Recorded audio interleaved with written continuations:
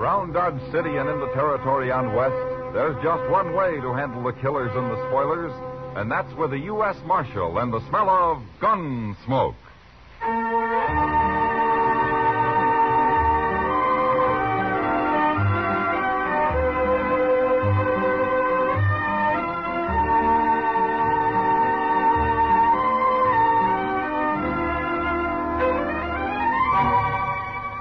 Gunsmoke, starring William Conrad. The story of the violence that moved west with young America. The story of a man who moved with it. Matt Dillon, United States Marshal.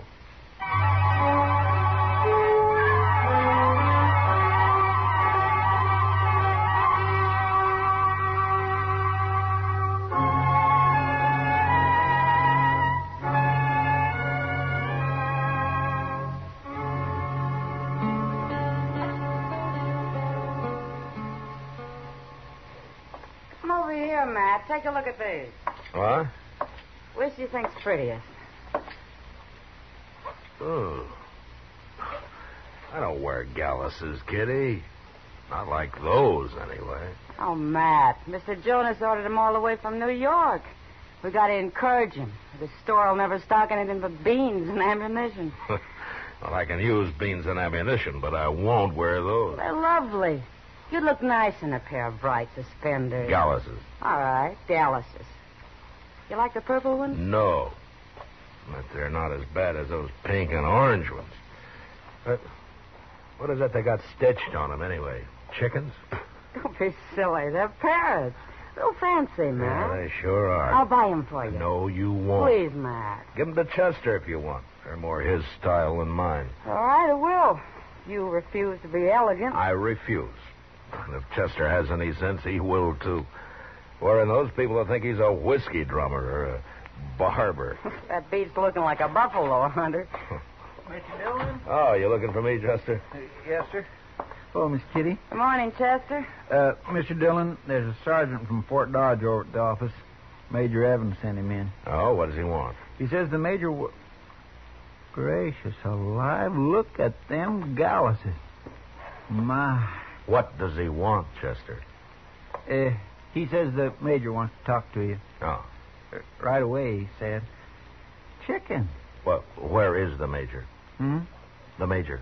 Out at Fort Dodge, I guess. Oh, Chester, you tell the sergeant I might ride out sometime tomorrow if I'm not busy. Yes, sir. Well, it's only 5 miles, Matt. Might be important. I know, but I've dealt with Major Evans before, Kitty.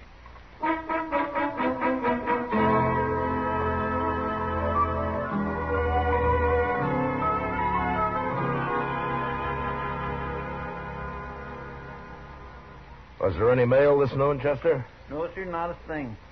For 3 days now. Yeah, that much less trouble. Uh-oh. Here comes some trouble crossing the plaza. No, what? Major Evans. Oh? And I guess he really does want to see me. Sure looks like it.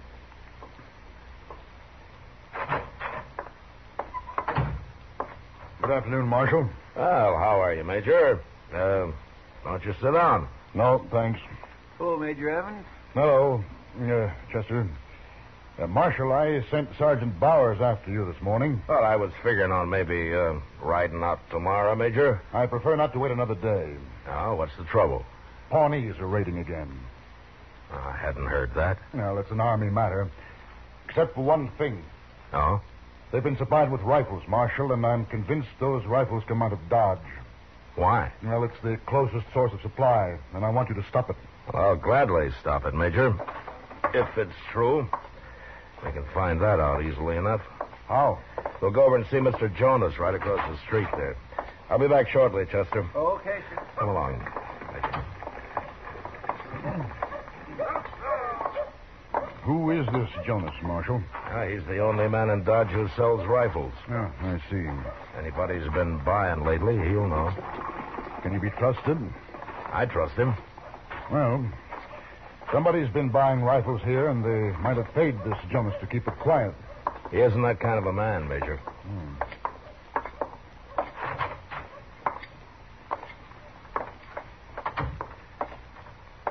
Well, I hope you're going to buy something this time, Marshal. Oh, I'm afraid not, Mr. Jonas, but I want you to meet Major Evans from Fort Dodge. How do you do, Major? Mr. Jonas? What can I do for you? We'd like to know if anybody's been buying rifles in quantity lately. Indian trouble, huh? Yeah, I told you, Marshal, Told him what? that you've been selling rifles to some gun smuggler. No, Major, I don't believe I have. How do you know whether you have or not? Anybody can walk in here. Sure they can. But if I didn't know them, and they bought up a wagon load of rifles on the sudden, I'd tell the marshal about it right off. The only men who've ever been in here are buffalo hunters, and they only buy 2 or 3 rifles at the most. Well, Major? Those rifles are coming from Dodge somehow. I know they are. And I'll stop it if I have to search every wagon that leaves here. You mean you'd use soldiers for that? Yes? There'd be trouble. Sooner or later, they'd try to stop some hardhead who'd start shooting. Soldiers are trained to shoot back, Marshal. I don't want innocent men shot down for no reason at all, The Major. Pawnees raided a ranch down on Crooked Creek just this morning, Marshal, 50 miles from here. They did. But how come nobody's heard about it? The man and the woman can't be moved, and their 2 boys were killed at once. The cavalry patrol found them this morning and sent a messenger to the fort. Well, why didn't you tell me this before? We got to get Doc down there. I'm on my way there myself. We'll give you an escort, Marshal. Good. If you can keep up with us.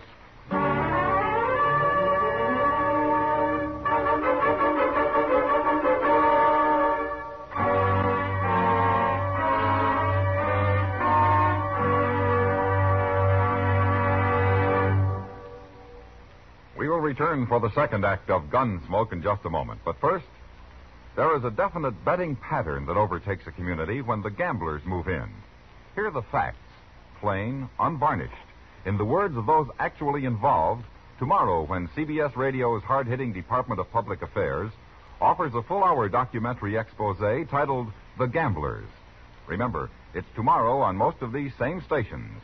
Don Hollenbeck narrates, and the brazen facts speak for themselves.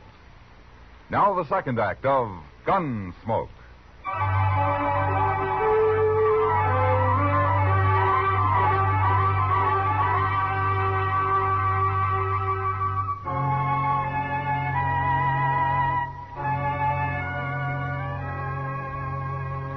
We rode hard, but it was nearly dawn when we reached what was left of the ranch on Crooked Creek. It had been burned, of course, and the stock destroyed. Half a dozen men of the cavalry patrol were standing on all-night watch while their Indian scout Tobil slept peacefully in his blanket. The lieutenant in charge informed us that the man and the woman had both died soon after he dispatched his messenger to Fort Dodge. But Doc wanted to have a look at him anyway, so Major Evans and Chester and I went to the fire, had a cup of coffee.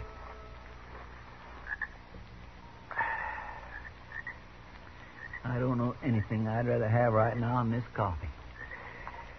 You ought to join the Army, Chester. The Army doesn't usually serve coffee all night, and I don't approve of this fire. Major, look at Tobil over there. If he thought the Pawnees would be back, he'd have put the fire out himself. Sound asleep. I suppose you're right, Marshal. After all, he's an Indian himself. He's a good scout, too. Yeah, I've known Tobil a long time.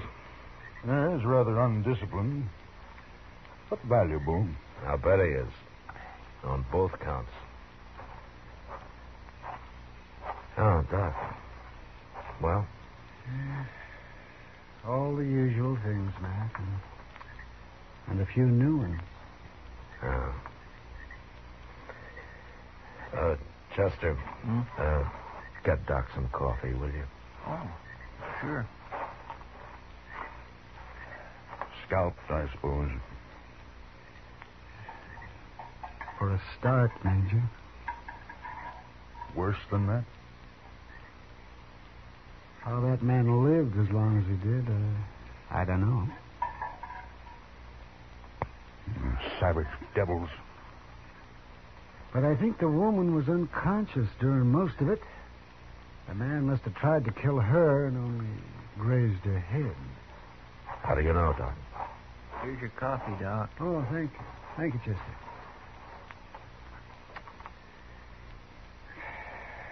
The groove across her head was too narrow for a rifle bullet, Matt. And I don't think those Pawnees had pistols. No, but they certainly had rifles. Oh, that reminds me. I dug a bullet out of the man, Matt. Here it is. Oh. Huh. That's funny. What is? Now, this is a .44 caliber. You don't see many of them anymore. Here, take a look, Major. Yeah, yes, I believe you're right. What do you make of it, Marshal? Major, I think I can find this gun smuggler. You do? Yeah. I'd like to borrow Tobeel over there to help me. My scout? What for? Well, those Pawnees have a day's start on us, but with Tobeel's help, I think I can catch up with them. Oh, no. No, I'm afraid that'd bring out the whole tribe. No, I'll run this war party down myself as soon as their supply of arms is cut off. Well, there'll just be Tobeel and Chester and me, Major. It's the gun smuggler I'm after, not the Indians.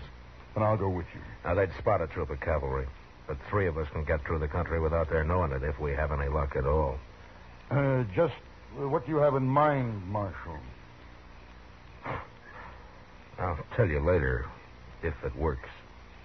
Well, I guess I can't stop you. No, you can't. And I'll go without Tobeel if I have to. Yes, you would. All right, Marshal, take him. Thanks. I just hope you know what you're doing. Major, does a man ever know? For sure.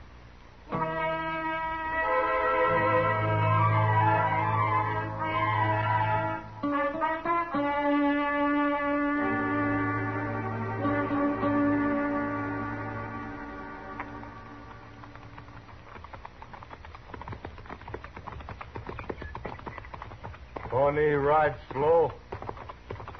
They don't think we follow. Well, I just hope they don't find out, Tobeel. Too bad they find out. Maybe 30 Pawnee war party. They kill us very easy.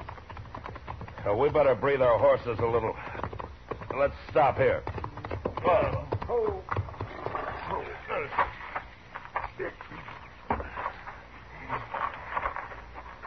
Right now, I wish I was an army. I'd feel a whole lot safer. Marshal, why we follow Pawnee? Yeah. I'd feel better if I knew myself. Maybe. Well, I'll tell you. First of all, that was a .44 caliber bullet Doc found in that rancher's body. Only Henry rifle shoot 44, huh? Yeah, that's right, Tobeel. My, I ain't seen a .44 Henry since I can remember. No.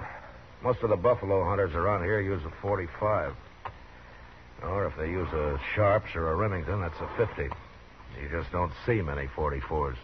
Army, they have all Springfield 45. Yeah, but somebody's cornered a bunch of them Henry .44s and sold them to the Pawnees. Is that what you figure? Yeah, that's right, Chester. But whoever it is didn't think far enough ahead. What do you mean? Well, he sold his rifles, all right, but his customers are going to have to come back to him for ammunition. They can't get it anyplace else. And the market's all his. Sounds to me like he's created a pretty good business. Yeah, too good. Now those Pawnees will be looking for him. And him alone. Marshal, right. Most Indian only need rifle. Steal ammunition all over. One place, other place. Pawnee no find 44 bullet no place. So they'll go back to this man. They have to find him. And if we can keep on their trail long enough, we'll just naturally find him, too. 30 Pawnee on warpath, all armed with good rifle. Maybe find us before we find them. Yeah.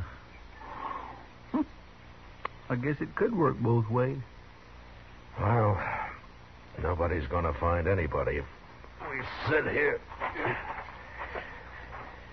All right, let's get moving.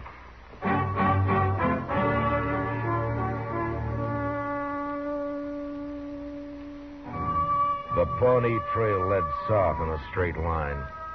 as though they knew exactly where they were going. We followed them for 2 days. And on the third, Tobeel informed us that the war party had been joined by another one of about equal strength. A band of Indians this large would protect itself with a ring of Scots, so we were forced to drop back and follow them more slowly. And then they turned to the east. And on the fourth day, we began to wonder if we were wrong about their trying to find the gun smuggler.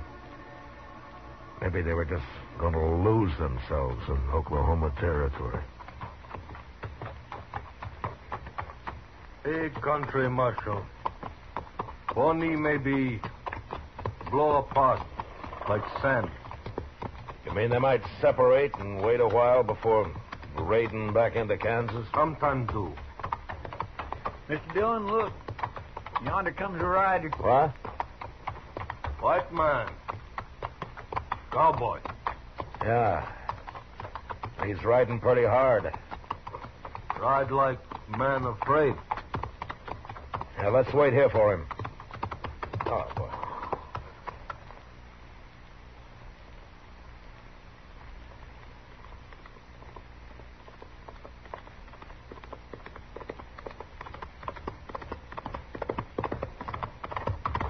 Hello. Hello. You're headed in the wrong direction. Oh, why? If you men are smart, we'll turn around and ride. This country's alive with Pawnee. Do you see any? If I had, I probably wouldn't be here to tell you about it.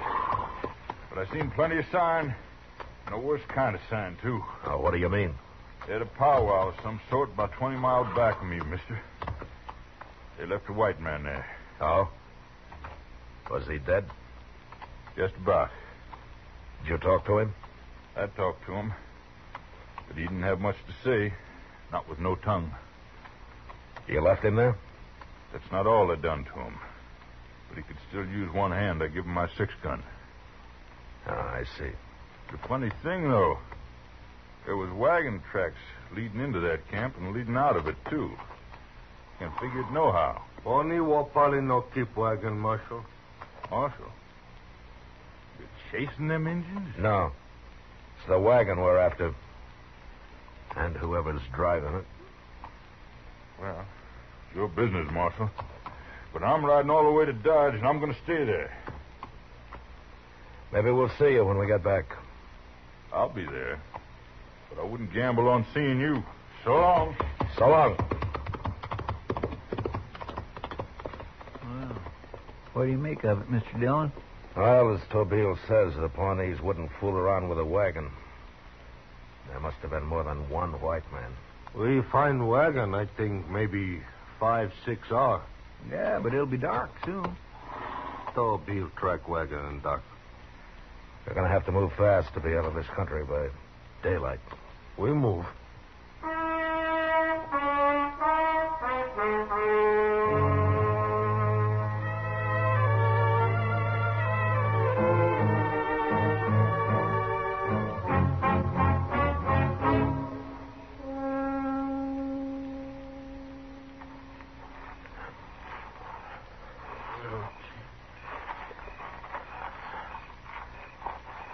Yeah, that's the wagon. But I only see one man there, Tobeel. One man. Big fire. Full white man fire.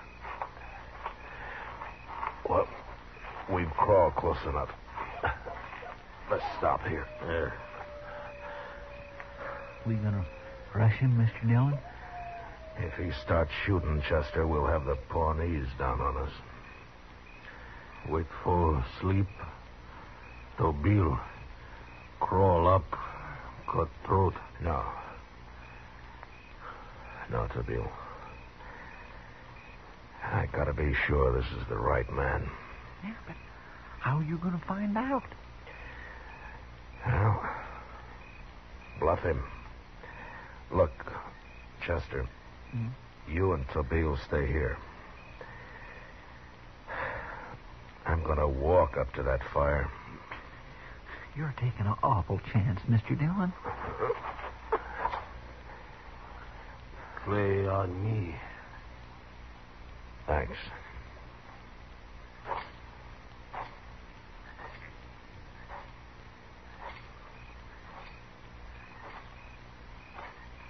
Stop where you are. Get your hands up. No. I'll kill you. And my friends out there will kill you. What friend? Put your gun away, mister. You haven't got a chance. Who are you anyway? What are you doing here? Put up your gun. If they might get nervous. How do I know anybody's out All right, there? then shoot. And you'll find out. Well, go ahead. You must be crazy. All right, I'll put it up. There. All right, now tell me about you and the Pawnees. Pawnees? What are you talking about? I want to know where you got those rifles you sold them. Those Henry 44s. You're a lawman. Don't try it, mister. You can't outdraw me. Maybe not. But I can sure bring them Indians down on you fast. That you won't live to see them. I won't hang either. You won't hang. You'll get about 10 years in prison. It's not enough, but that's all you'll get. What are you, a sheriff or something? A U.S. Marshal. No, Marshal, all I gotta do is shoot, or make you shoot. And them Pawnees will take care of the rest. So, I make you a deal. I don't make deals, mister. But you have to make this one if you want to live. Because I've decided I'd just as soon die right here as spend 10 years in prison. Well, what about your partner? Our partner. You know everything, don't you? Just about. You can't touch him. He's with the Pawnees. They keep him as sort of a hostage till I get back from Tascosa with more ammunition. You buy the rifles in Tascosa? Sure. But them Indians is kind of mad about not finding 44 caliber bullets real handy. We foxed them good. You're not very bright, mister. How do you suppose I know about your partner? How did you? We found him where you met the Pawnees. He was dead. Dead? Yeah. You want me to tell you about it? Well, what's there to tell? They got mad and killed him. He died slow, mister. Real slow. They tortured him. That's right. He wasn't very pretty when we found him. I don't want to hear about it. He was your partner. Might happen to you, I said too. I don't want to hear about it. Well, I'm going to tell you about it anyway. First of all, they... No, don't tell me. I can't stand that. I hate that. All right, then listen to me. If you start shooting, I'm not going to kill you or neither of my friends. But the Pawnees will come and they'll think you tried to fool them. They'll do worse things to you than they did to him. I couldn't go through that. I've seen what they do. All right, give me your gun. Come on. Take it. I don't care what happens as long as they don't get me. All right. Now go get your horse, mister. And hurry. And none of us will get out of here.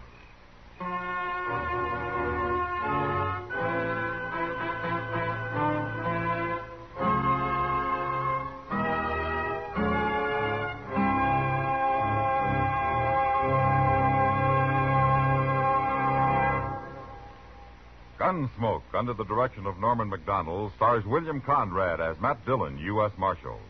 Tonight's story was specially written for Gunsmoke by John Meston, with music composed and conducted by Rex Corey. Featured in the cast were John Daner, Lawrence Dobkin, Harry Bartell, Barney Phillips, and Jack Edwards. Parley Bear is Chester, Howard McNear is Doc, and Georgia Ellis is Kitty. Gunsmoke has been selected by the Armed Forces Radio Service to be heard by our troops overseas. Join us again next week as Matt Dillon, U.S. Marshal, fights to bring law and order out of the wild violence of the West in Gunsmoke.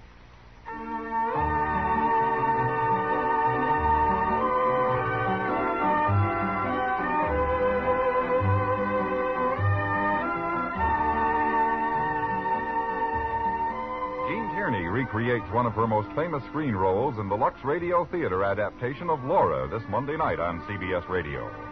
You will want to hear again this gripping story of a detective who falls in love with the girl whose murder he's trying to solve. Jean Tierney and Laura on the Lux Radio Theater this Monday night on most of these same stations. George Walsh speaking. Radio's outstanding theater of thrill suspense is also heard Monday evenings on the CBS Radio Network.